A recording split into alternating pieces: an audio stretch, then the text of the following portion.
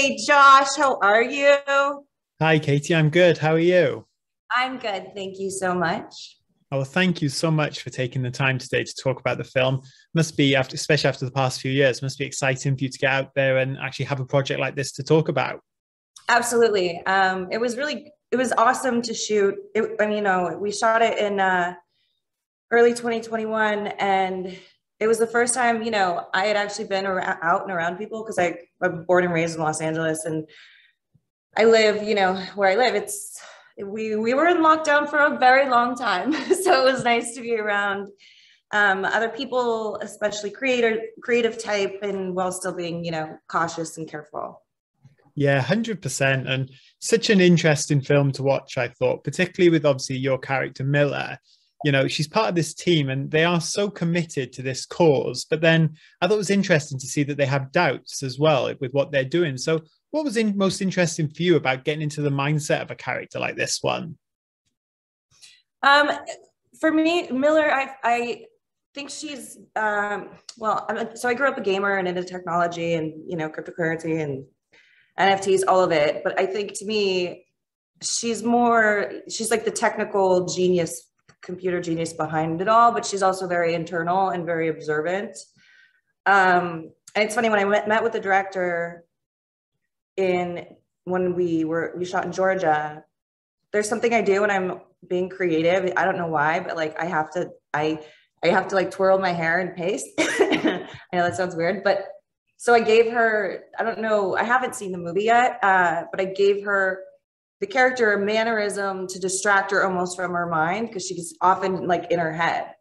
And something that just like keeps her calm is this distraction or this. I don't know why I sort of went there, and I spoke with the director about it. I was like, Katie Cassidy paces and twirls, but I think Miller, like, I don't know, there's this thing and with she's got this thing, I don't know, it might sound strange, but she's definitely, I think very self-aware, but they all have trust issues. They don't know who to trust, who's on whose side, and she's a badass.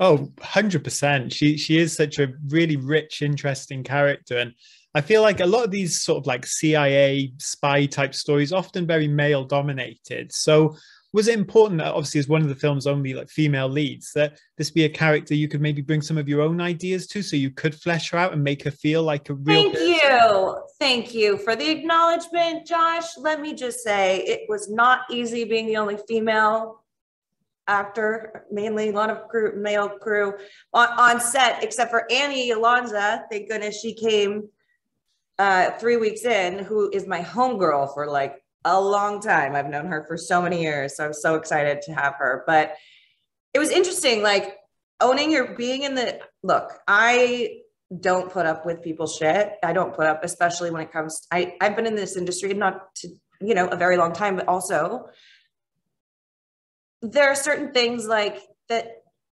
need to be checked, and like if whoever isn't doing it on set, I'm not afraid to be like, hi, I just got off a series that deals with a lot of weapons. You need to, this is before the horrible thing with Baldwin and that cinematographer. I literally made them on set shine because they weren't checking weapons, and I was like, you need to shine a flashlight through the barrel and make sure everyone's safe. And they kind of looked at me like I was crazy, and I was like, I don't know what to tell you. I've been on an action show for a very long time, and one of my mentors, James Bamford, he's a director, but he comes from stunts, and something he hammered home into me is that exact thing. I don't know if that answered your question or where. Now I'm like, where was I going with this? But yes, I did actually. The wig at the end of the movie, I brought this wig with me, and I was like, listen, if I'm going to be in disguise, and I wear this wig when I do NFTs, so the wig made an appearance, and they were like, oh my gosh, we're so happy you brought this wig, this is awesome. Oh, that's So they were amazing. definitely open to like my ideas. It's just a matter of knowing, I'm not intimidated by them. I think it's just a matter of being able to speak up. Murphy, stop, stop, stop. Being able to like speak up and say, this is what I'd like to happen. Can you please get a flashlight? Like, I want to check not just mine, but everyone's, Oh, absolutely. Yeah. rifle because they're real weapons at the end of the day. So, Yeah. yeah.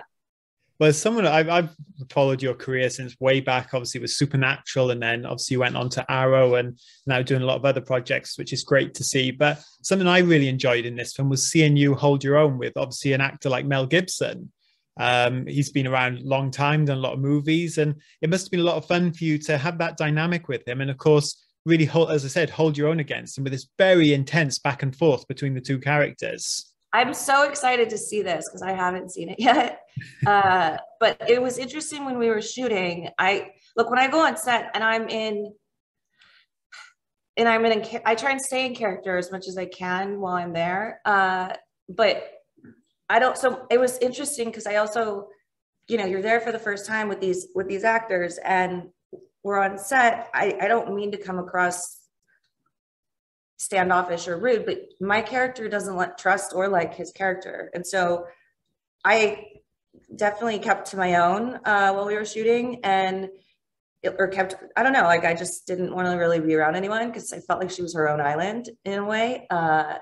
And so when I met Mel, everyone, they were like, oh, we're going to go for lunch. And I was like, I'm really sorry. And to the director, I was like, I hope he does it. I wrote him a note at the end, Mel, like, it was so nice meeting you. I'm trying to just like I try to stay in character as much as possible. But so I don't really know. It's almost like I don't mean to say black out, but kind of like while I'm in mid performance, if I've done it's like all of a sudden wake up and we're wrapped for the day. So I can't wait to see that scene. Oh, well, I can't wait for you to see it as well, because it's a great scene. And particularly as for you, I thought it was a great opportunity to obviously make your character deeper and get this little bit of backstory in. So it must have been a satisfying experience for you in that way as well, I can imagine. Yeah, absolutely.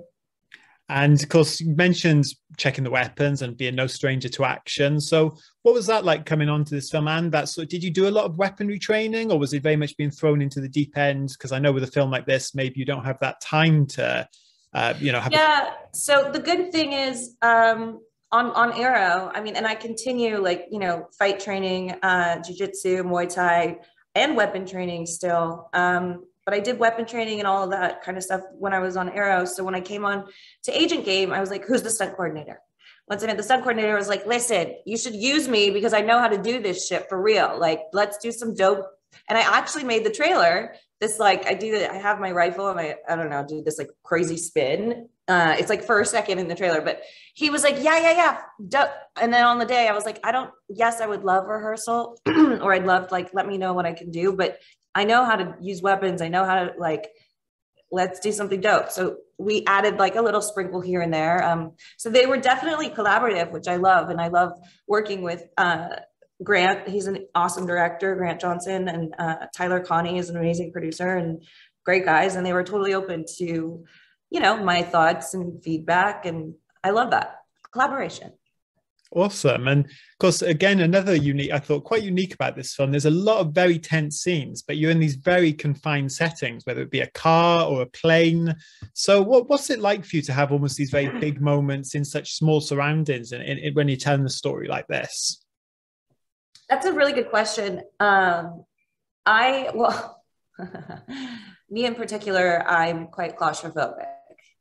But I have to say, I actually like the fact that we were in such confined spaces because the character is trapped. I just sort of leaned into that. It was difficult for sure. I was really, just weird about it. I think that maybe that came across, but it was definitely tough. And let me just tell you, it was so hot in that plane. Oh my gosh, I was sweating. I was like, screw it, whatever. This is what the character would be doing anyway. So it was tough, but I think that actually helped the suspense and it helped feel that much more real. Yeah, 100%. And on another note for a second, I I know it's been a little while now since the CW decided not to move ahead with that Green Arrow and Canaries show. But looking back, do you think they missed a trick there with obviously such a great female-led superhero show, or you're not too bothered? No, I don't. I say this in the most respectful, kind, realistic way. I don't, it's, we've really milked that cow. Like, come on. It's just, you evolve, you grow, hopefully, I love learning. So I love acting, but I want to do more, stepping back into, I started in features, stepping back into features. Now I'm directing this movie with Marina Studios, producing, called Daddy Issues. And just this, and I'm writing, and this creative side of me, I'm really tapping into, and I've never really had time to, because I've just been acting, and I love acting my whole life. I just want to grow, and not that I wouldn't have loved for the show to go, because I loved working with everyone, but let's do something different. Let's shake some shit up. We know about the superheroes. We've been there. What's next? It's almost like how there was vampires, and then there was the Twilight thing, and now it's superheroes have been cool, and they are cool for, sorry, my dog sneezed, for a decade, and there will forever be cool. But now let's go to aliens again, or I don't know, monsters. Things evolve, and then maybe we'll go to space with aliens and monsters. So it's fair to say that obviously you played that character for such a long time, and it got to a point where you're playing different versions of the same character. So it's not been hard for you to really separate yourself from that. It's almost a happy separation to move on from the character, really. Yeah, it's not to say that she's gone, or that, I would happily go on any of those shows. I love those people. They're my family. I have so much gratitude, but I think at some point you got to let it's why they say good things don't last forever. You grow and you evolve and you move on. But it's so amazing when I run into contact with my family, when I see them at conventions or I see them at other places, and it's oh my gosh, it's almost it feels like the cast of Friends probably felt. They were that's how tight we were. So I miss them. I love them, but they're all killing it too. So I'm glad for them. And as this is life, we're just figuring it out. Absolutely. And I know you said, obviously, you're going on to direct. Obviously, you did direct an episode of Arrow. So can you maybe tell us a little bit more about what you are planning to do behind the camera? I know you mentioned the film you're working on, but maybe if there's anything else you can share about that. Yeah, absolutely. So I've been writing and directing during the pandemic. I actually got the rights to this book franchise called Beauty is the Beast. And I wrote the pilot. However, I did not take it out or shop it around, because to be honest with you, it's pretty dark. It's very genre, Tarantino, Hitchcock kind of way. And I think we needed a little bit of light, and we needed lightness right now after everything we've been through. And I had got hired in 2019 to direct this movie, Daddy Issues, which is a coming of age raunchy comedy about these three women in their early 30s who are trying to grow the fuck up, but can't seem to get their shit together because of the dysfunctional relationships that they've had with their fathers. I have three fathers, which the world doesn't know. One is no longer here in human form, may he rest in peace, but it's a three-hander, hilarious, raunchy comedy. And I was to the girls who wrote it, I was ladies, I actually had to fight for this. I did a 50-page deck, because I'm setting Los Angeles and kind of showcasing it, making it feel like a character in itself. And that was part of it, my deck, and going in and being ladies, you wrote a three-hander with these three girls. And the irony is I'm these three girls wrapped up in one. Okay. And it's hilarious. It's heartwarming. It's moving. It's all of the things. And I am so excited to get to tell the story. So aside from writing the pilot, I shot and directed a short that I had written as a spoof on American politics the year before. What's interesting about that is I think I wrote that 2 years ago, or that was before the whole Biden-Trump situation, before the re-election. Anyways, it'll come out. I'm in the middle of editing. My editor's gone out of town, and then, within the pandemic and the lockdowns and the craziness, I will finish it, but in good time. I'm very excited for both of those. And I know you mentioned you've worked in NFTs and you're a big gamer. So are there any maybe video game franchises you would be interested? I know Yes, thank you. Call of Duty. Hello. I am a huge fan. They know it. I love motion capture. I also just did Hidden Agenda with which is a video game a couple of years ago where I played a cop, but Call of Duty is the game I play. I love it. I like Mass Effect. I like Halo. I like Radiation Island, which is on the Mac. But